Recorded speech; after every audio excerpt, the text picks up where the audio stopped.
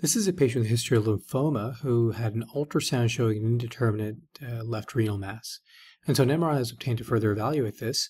We can see on the T2 weighted sequences that there's certainly a T2 hyperintense mass in the left kidney. It does look minimally complex. If you look at the posterior aspect of it, there are a few areas of T2 hypointense signal. Maybe there's a septation as well within it. But that's as much as we can glean, I think, from the T2 weighted sequences. It had no hyperintense T1 signal. And we'll go straight then to the post-contrast sequences on the earlier phase.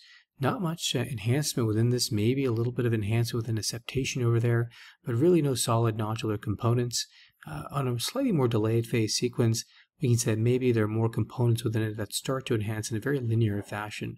So in and of itself, it's not really a worrisome mass, but certainly something that looks cystic, has these hypointense components, maybe a little bit of enhancement, certainly towards more delayed phase sequences.